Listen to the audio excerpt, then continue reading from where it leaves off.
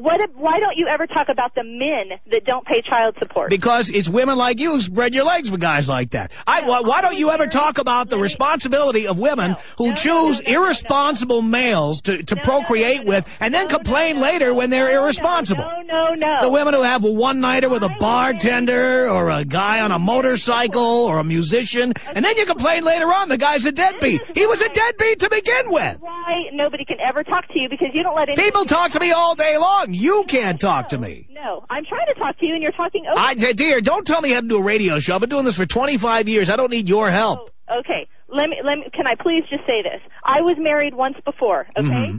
My husband and I had a child together. Right. After I was tired of him beating me for 2 years, I left him. Really? But why did you tolerate it for 2 years? Can you tell me why you tolerated being beaten for 2 years? I'd like to hear about this. My answer to that is because I was young and stupid. Okay, I agree with you. There you go. You were stupid.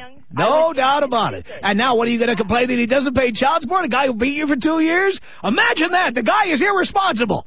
Right. He beat me for 2 years, and now that deadbeat doesn't pay. So why is it my There's fault your big concern. Now we see why you're so upset about this. You chose a manifestly irresponsible, violent individual to procreate with. Then you're amazed that the guy doesn't send you child support. He didn't beat me until you're still, you know what, dear? You were young and stupid. Now you're old and stupid. I mean, you're still stupid. Oh, my God.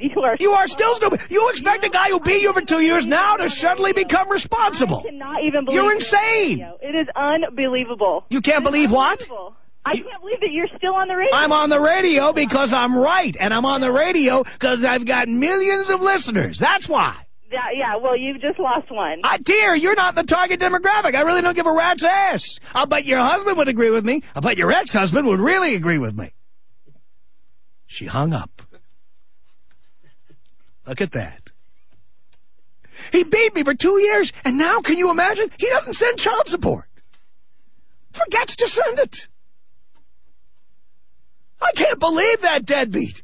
First he beat me, and I'm saying, I'm spreading my legs. I'm saying, okay, impregnate me, let's have a baby. So the guy's beating me, okay? After 2 years of beating me, I left his ass because I got tired of being beaten. And now, he doesn't send child support anymore. By the way, isn't that a proof of what I've been saying? Oh, women, we're independent. We can do it without men. We don't need men. Now you're taking your abuser and you're saying, the guy doesn't send me any money. You gotta be kidding me. Guy didn't send you any money. The guy is insane. You hooked up with a guy who beat the crap out of you, and now you wonder why he didn't send you any money. And you see, this is what I'm talking about. Women are not independent.